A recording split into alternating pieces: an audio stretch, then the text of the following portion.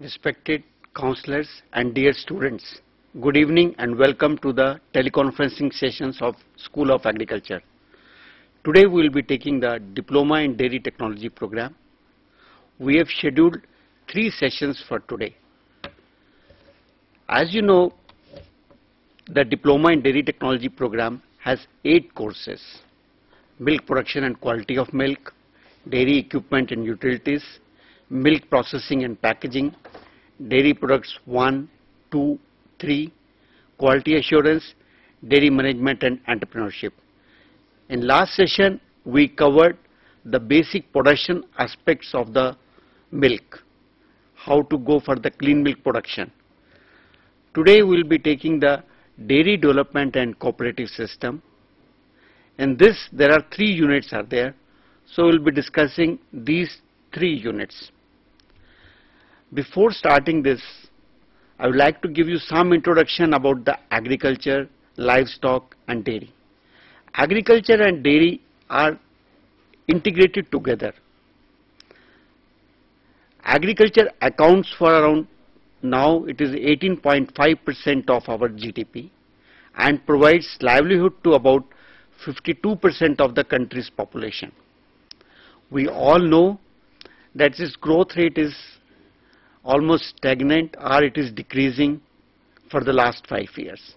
And this is the reason for one of the crises. And you must be aware that the Government of India has declared a special package of 25,000 crore, under which special schemes have been introduced, and the objective is to have a desired growth rate of around 4%. So this is the scenario of agriculture. Now with this in background, let us see what is the scenario of livestock, because agriculture and livestock go together. They are well integrated in an agriculture system.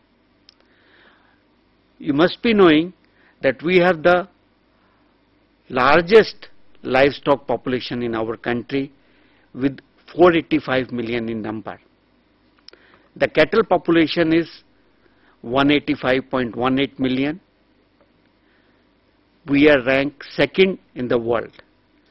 The buffalo population is 97.92 million in numbers and we rank first in this. Sheep population is 61.47% and we are third in the rank, and the goat population is 124.36 million. The poultry population is 489.01. So this is the population scenario of our livestock. This scenario is based on the 2003 census. Even the census for the 18th census, it is going on. Now, what is the contribution of livestock products? As you know, the milk production is around, we say, 100 million tons, and the current figure for 2007 and 08 tentative figure, it is being quoted as 102 million tons is there. The per capita availability is 246 grams per day. The population of the production of eggs is around 51 billion. Wool is around 45 million kg and meat is 2.3 million tons is there. So this is the contribution of livestock is there. The livestock as such, it contributes to the 5.26% of the GDP. 70% of the rural household own the livestock in our country. The contribution of livestock towards the agriculture is around 31%, 32% is there. We can see the importance of livestock. Around 23.68 million population is engaged in the livestock activities and they constitute around 5.8% of the workforce. Like we said, the 11th plan target for agriculture is 4%. For livestock, it is around 6 to 7% is there. Now see what are the basic features of the animal husbandry and dairy department. As I mentioned, they are integral part of the human life. The importance is very much because they play an important role in socio-economic development of rural areas. They provide gainful employment to the landless, small and marginal farmers, and they contribute towards the sustainable agriculture. So this is the importance of animal husbandry and dairying. Now we'll see about the dairy particularly. India ranks first in the milk production with around 102 million tons. Out of this, unorganized sector is about 80% and the organized sector is about 20%, with cooperative sector around 10% and private sector is around 10%. Both are maintaining around 10% each. The very good thing about the dairy sector is it has maintaining for last 5 to 6 years around 5% growth rate, and it has acquired certain strengths and weaknesses. Let us see what are the strengths, what are the weaknesses is there. Strength. The dairy contributes about 2/3 of the total livestock contribution to the GDP. So you can see among the livestock, the dairy is the main contributor. Growth rate, as I mentioned, it is around 5.6%. Now this is the profession which is more labor intensive and provides supplementary income to the 60 to 70% million rural households. In our country, which is more, a population is more and we need the more labor intensive work, so this is a good occupation. The other advantage is it utilizes the agriculture byproducts and crop residues. The weaknesses which we observe, the productivity is poor as compared to the hybrids and the developed countries.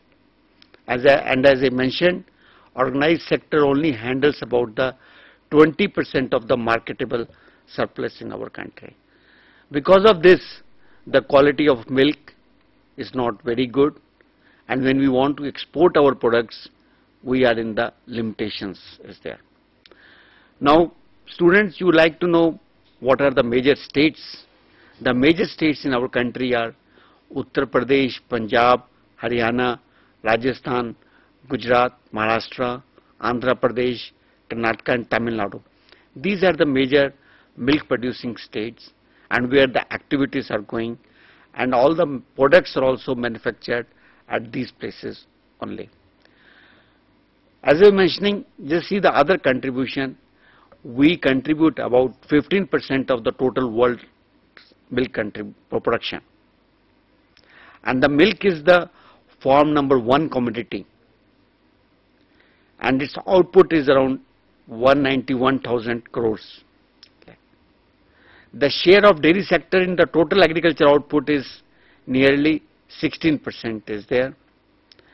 And the total bovine population in 2003, you can see 8.2 million crossbred cows, 27.6 million indigenous cow and 33 million buffaloes.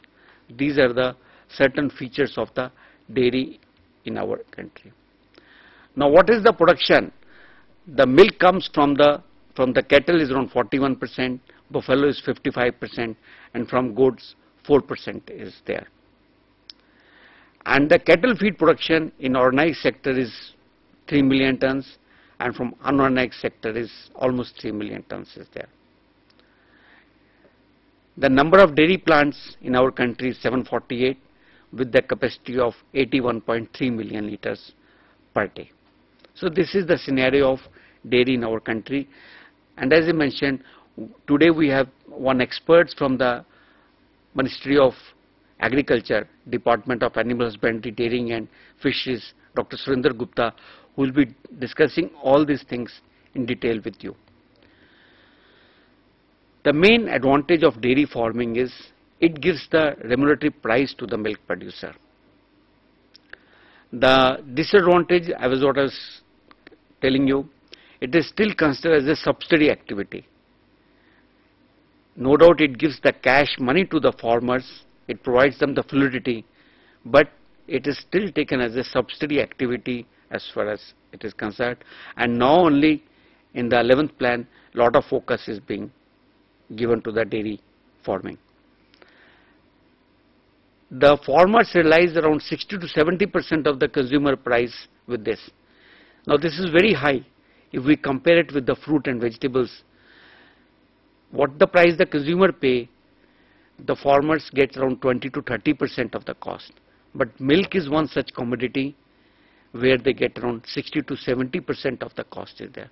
So these are the certain strengths, advantages, or what we call the weakness, that it is the number one product, and export also is going high. Because of certain reasons we stopped the export, but it has certain advantages as one of the agriculture product is there. Now as I mentioned, today we will be taking the course 1, the block 1, dairy development cooperative system, and we will be discussing in detail. As you know, this block has 3 units: dairy development in India, dairy cooperatives, government policies and incentives. So I will be starting with the dairy development in India. This we have structured into 3 parts: dairy development, that is pre-independence, 1947 to 1970, 1970 onwards, and then the present position of dairy in India. So what is the objectives of this is there, that after reading this unit or listening to this, you will be able to state the history of dairy development in India. You will be able to indicate the various agencies which are in government agencies, international agencies, which have contributed to the growth of dairy and investment in dairy. What are the various government projects? What is the contribution of cooperatives, NDDB and Operation Flood? And what is the present position of dairy in India is there. Now first I will start with the pre-independence. The history commences with the arrival of British troops. When the British troops arrived, they didn't find the milk suitable according to their taste. So first thing, they established the military dairy farms, and the Allahabad was the first place in 1891 was there. Then in 1920, the government created for the post of imperial dairy expert, so that he could guide the India for the growth of the dairy in India is there. 1922 and 23, diploma in dairying at Bangalore and Allahabad commenced, and then the Bangalore Institute was renamed as Imperial Dairy Institute in 1936. 1936 also forms the year of Dr. N.C. Wright to come as expert, and he gave a lot of independence, the recommendations, and for which forms the basis for the many of the things are there. Now this is about the pre-independence. We will come to the independence, that is 1947 to 1970. The 3 government projects which were there: Community Block Development Scheme, Key Village Scheme and Intensive Cattle Development Program. These were the 3 schemes which came into the picture. The Community Block Development Scheme, it was started in the 55 selected blocks of the country. Block husbandry officer was appointed, and the objective was to strengthen the animal husbandry program in the country. The development of cattle on scientific lines and disease control were the activities were there. The progress was not so satisfactory, but still it made the pay for the scientific dairying in the country. Then came in the first 5-year plan, the Key Village Scheme. It was a comprehensive and integrated program of cattle improvement, and each key village was a compact unit of having 500 adult animals were there.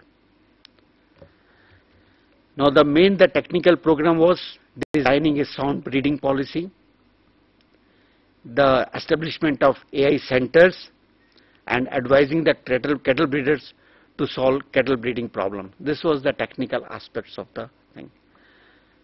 This was about the Key Village Scheme. Then came in the third 5-year plan, the intensive cattle development project. It commenced in 1964, and in this also the objective was to increase milk yield through intensive and integrated use of all required inputs were provided to them, and to cover 1 lakh cow buffaloes of breedable age. There was a central semen bank, 4 regional centers. So this was the development, and by 1992 and 93 this was operating in 124 districts. The project areas was there. Then some of the non-government organizations, mainly Go Southern scheme, it was to segregate old and infirm unproductive animals. Goshalas and Pinjra pools were also established, and then one of the premier institutions for the research, education and extension, ICR, is also there. Now ICR contribution goes very long way. All the academic institutions are affiliated with the ICR, Indian Council of Agriculture, involved in the education, research and extension activities. In the milk, the National Dairy Research Institute is the apex institution with the head office at Karnal. It has the regional stations at Bangalore and Kalyani. The other institutions are Indian Veterinary Research Institute, Ijjat Nagar, and with regional stations at Kolkata, Bangalore, Bhopal, Palampur and Jammu and Kashmir. Similarly, the other important institutions include Central Buffalo Research Institute at Hisar and National Bureau of Animal Genetics and Sources at Karnal. ICR has contributed a lot for the development of research, academic and the extension activities is there. Now, some of the international organizations are like UNICEF, FAO, CARE, Oxfam, International Dairy Federation. These are some of the international organizations are there, and I think you can see in the block some briefs are given. Now we'll take the dairy development after 1970, because significant the progress in our country in the dairy development took place after 1970. The main features which I will be covering will be Anand pattern of cooperatives, National Dairy Development Board, Operation Flood and Technology Mission on Dairy Development is there. Now Anand pattern of cooperative, this was started with the Kedia district in Anand. As we know, the private producers were exploiting the milk, private vendors were exploiting the milk producers, like they were giving them the low payment or defaulting payment, incorrect payment, and they were providing less incentive for the milk production was there. So at that time, the politicians who were there, they encouraged the farmers to go for the cooperative work, and that's why the Kedia District Milk Producers Cooperative Union Limited at Anand, which is also named as Amul, came into existence. Now this Anand pattern of cooperative has become very popular, and the growth of the complete dairy development is based on this. Now what are the essential features? The basic unit is Village Milk Producers Cooperative Society. That is a formation of a society, a voluntary association of milk producers in village. They form a society. Then the farmers themselves, they manage their affair and they form a management committee to do all the activities is there. Activities mean it includes like collection of milk, testing for fat, then forwarding this milk to the union, then providing the facilities to the farmers like sale of cattle feed or AI facilities to them. So each society also provides AI and veterinary first aid to the farmers there. So the basic unit is formation of at village level milk producer cooperative society. The producers, they themselves form a society is there. And there, what are the activities which are going on? Each milk producer milk is tested and they are being paid by the society. And the payment is very quick. As I mentioned, in the dairy profession, lot of fluidity is there. The farmers get the money. If it is a morning milk, they will get the evening payment is made once they bring the milk in the evening.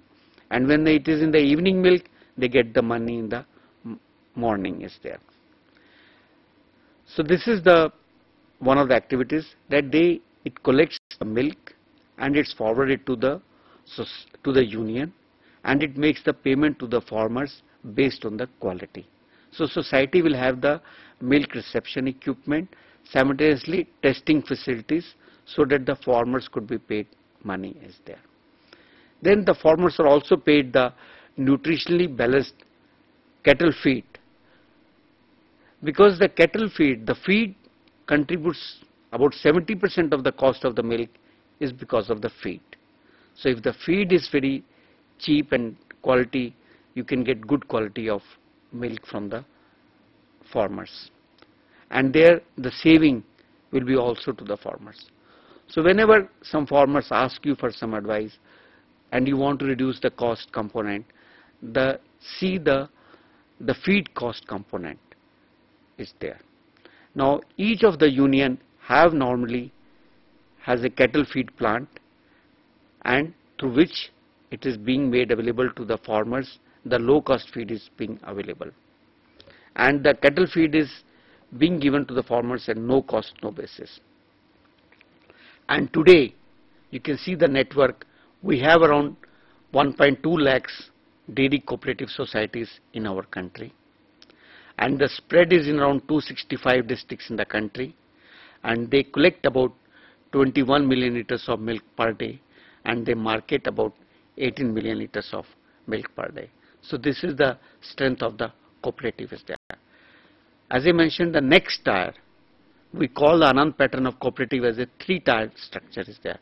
The base structure is the cooperative society at the village level. Then at the district level, we have called the union. Milk producers union is there. It is the union of the milk producer societies. The union normally, they own and operate a feeder balancing dairy. They also have a cattle feed plant. They also have facilities for production of semen and distribution, and they have a network of the veterinarians who will be there. There is a board of directors of the union. These people are the management committee heads of the societies, and they manage the activities through the professionals. That is, they will appointing the managing director, and they will be running the show professionally. Union will also have normally a powder plant in this, so that whatever the excess milk is there during the first season could be converted into milk powder or the butter oil or whatever the conserved products could be there. And then third tier of the structure is the unions come together to form a state level dairy federation is there. That is known as Dairy Marketing Federation is there. We have around 170 milk producers cooperative unions, and we have 23 state cooperative milk marketing federations. Some of the very good with the brand names, like in Gujarat, Amul brand name is there. For Andhra Pradesh State Milk Marketing Federation, Vijay is the brand name. So these are the things. Similarly, Punjab Dairy Development Federation, Verka product. Rajasthan Cooperative Milk Marketing Federation is the Saras is there. Similarly for the Karnataka and Milma Kerala is there, and for Kolhapur the Gokul. So these are the different milk marketing federations in the country are there. Now the NDDB was the main instrument for creation of the network into our structure. Its genesis came in 1964 when late Prime Minister Shri Lal Bahadur Shastri ji wanted that there should be body to replicate Anand pattern of dairy cooperative in the country. So the NDDB came as is under Society Registration Act in 1965, and the objectives, they are outlined in our blog. The objective was to promote projects of general public utility relating to dairying, animal husbandry, food and agriculture, fisheries and cold storage. To prepare the projects and then to undertake research also in this thing. But one of the success story of the NDDB is Operation Flood program, and now it has extended into like oil and other areas also.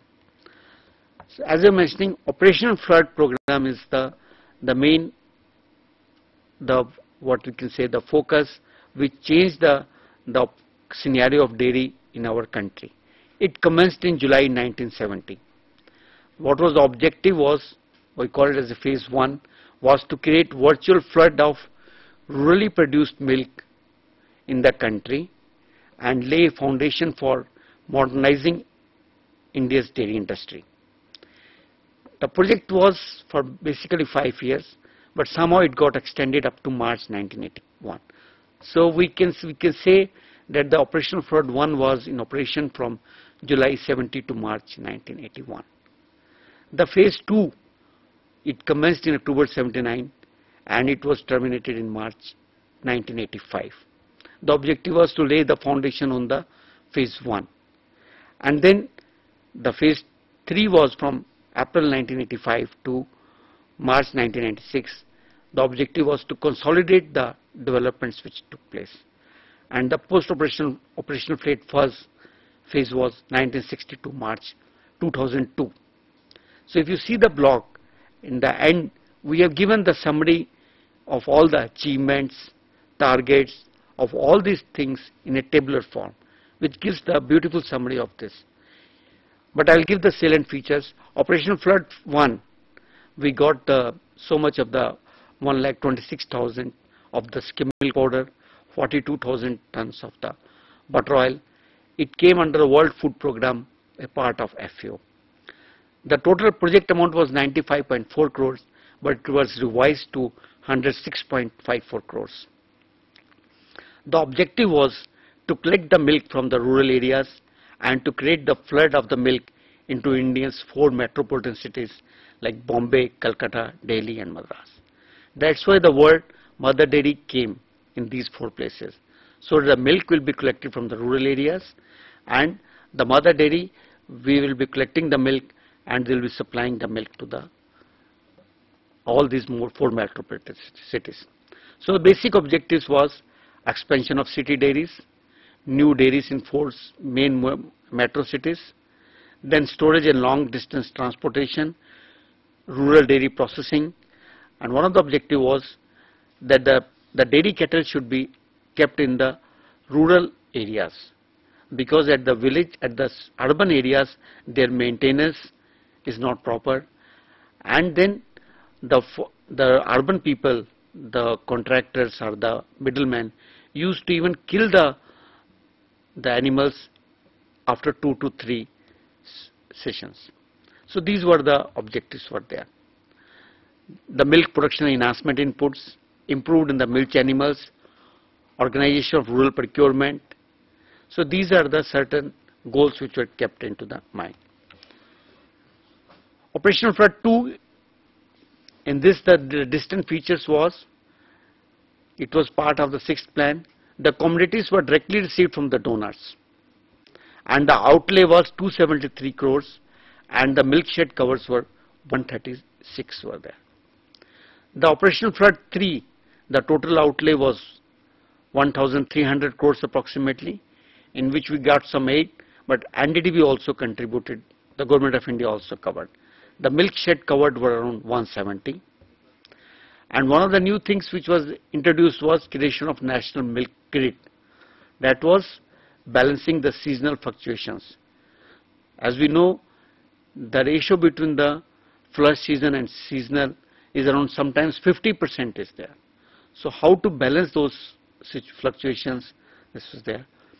So now 170 milk sheds in 265 districts, this was the end, and the milk distribution was being done into 778 cities.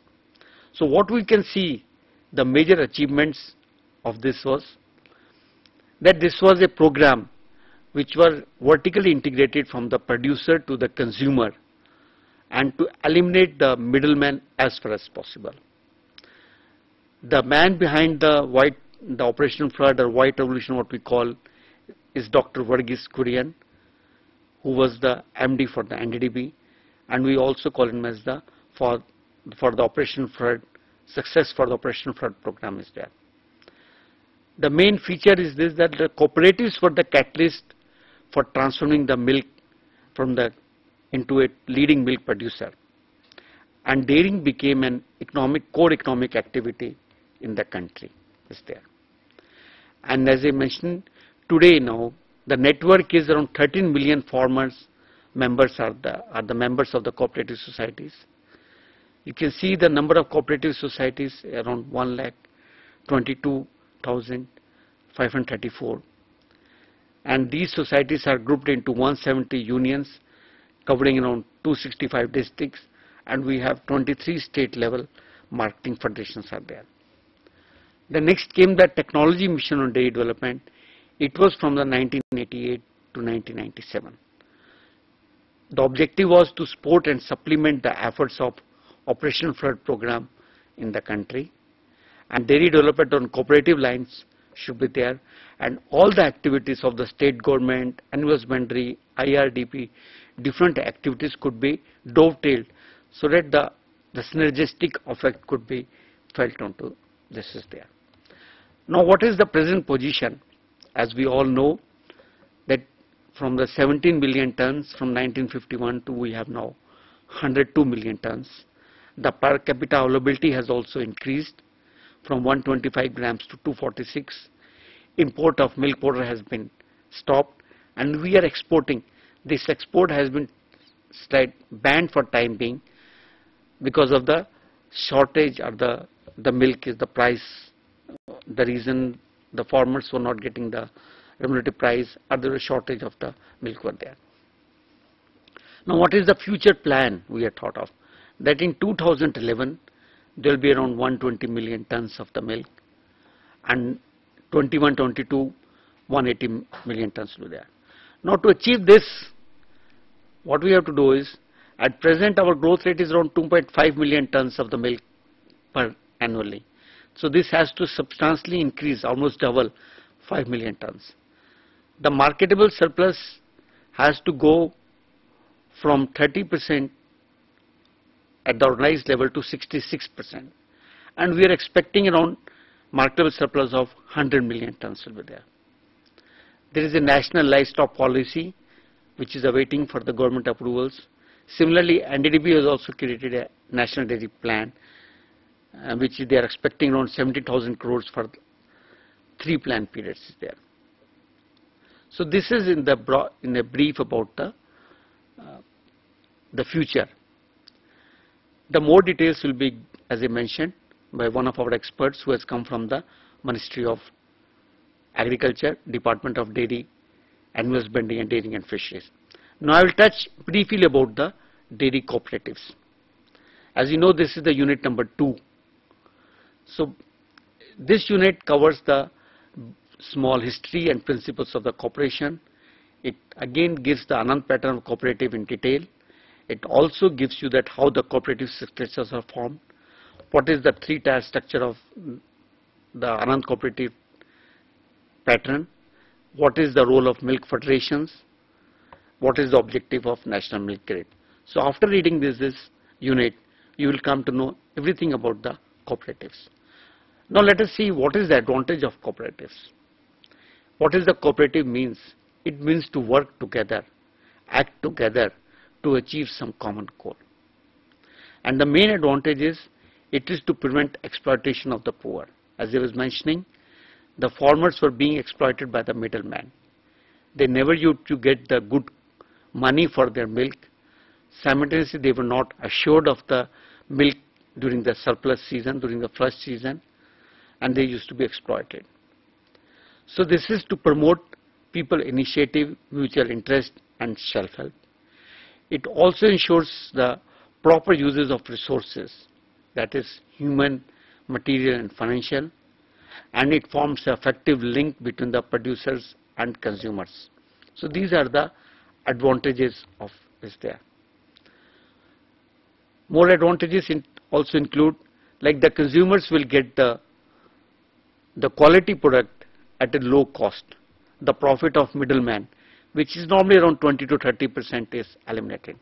So you can see one of the reasons why the milk prices have not changed so significantly, even though the other things have changed, the prices of other things, because there is a direct link between the producers and farmers under the cooperative systems.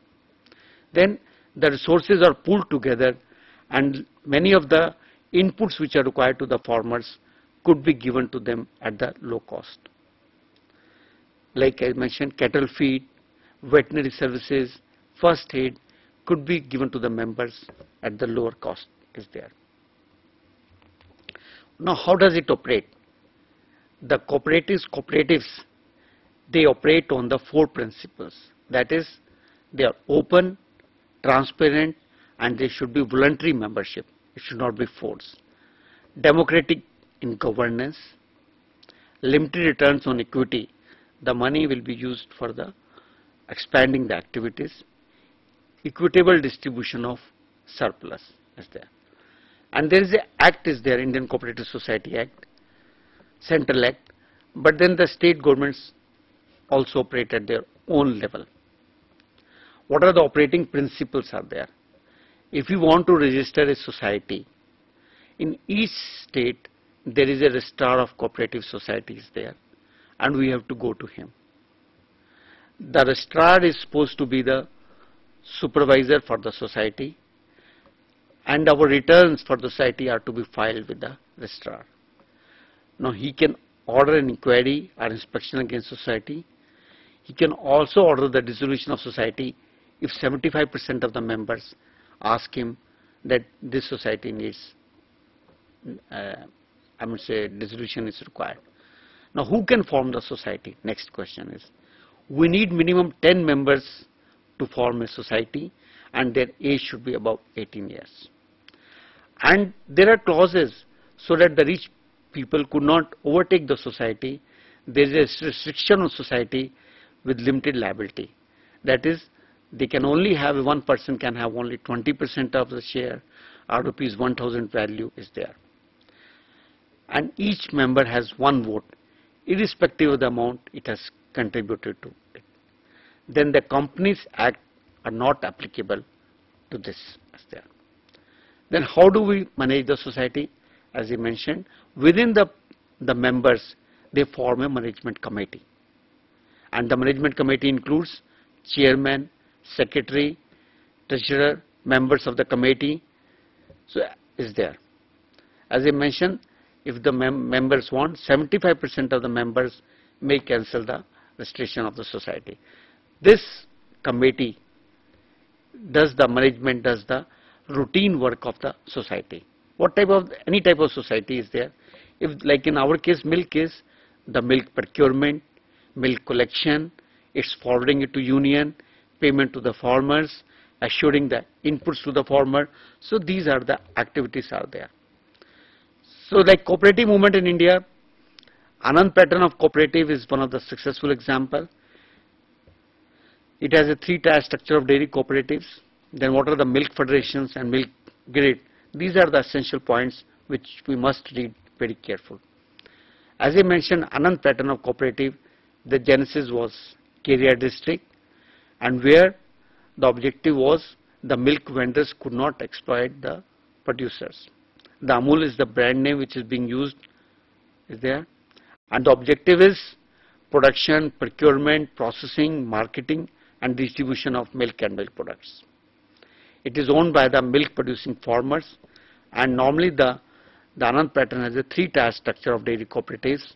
As I mentioned, at village level we have a union, at the village level we have a society, at district level we have a union, and at state level we have a dairy federation is there. Now why this became very successful? Because it was focusing on a single commodity was there. There was a decentralized decision process was there.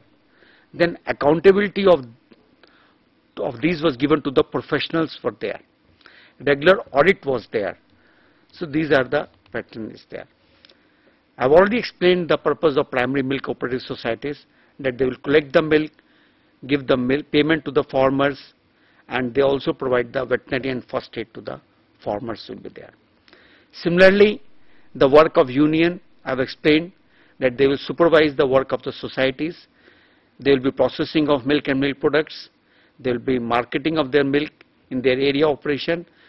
Simultaneously, with the help of the federation, they will be deciding the product mix and sending the milk. They will have the cattle feed plant, and they will also take the extension activities. And the dairy federation, they will be doing the marketing, the coordination of the bulk purchase, training, assisting the unions, and the production planning also for the complete state level will be there. Simultaneously, there came the fourth tier, National Cooperative Dairy Federation, that is linking the dairy cooperatives federations together so that they can give the quality products to the consumers. There is no competition among the cooperatives, and all can work together for the growth of the milk production into country. And they liaison with the NDDB and NMG. That is the one of the objectives, that to create a national milk grade. The national milk grade, it takes care of the surpluses and the shortages during the lean and flush season, during the deficient areas is there. So this is the one of the objectives to create national milk grade is there. So this is in short about the past of the history, and then the cooperative structure.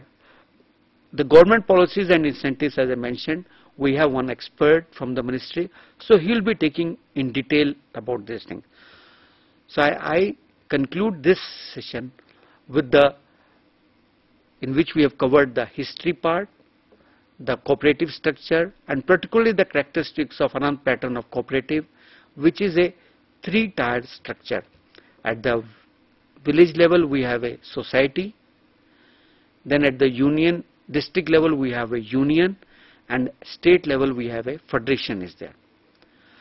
And for the together, we have a national cooperative milk federation, where all the state federations come together and try to create a national milk grid, so that throughout the country, the off-season fluctuations or surpluses could be balanced in a very good manner. So friends, these are in a short about the unit 1 and 2. My request is to please stay with us, because we will be covering the government schemes and interventions, and we have a gentleman who is directly coming from the ministry to deal the subject. And if you have the questions in the beginning of the session, you can ask me, or after the second session, you can ask the questions. So with this, I conclude this session on the history and about the cooperatives, and I request you to attend this next session, which will start at 6 p.m. on the government policies and incentives. Thank you very much.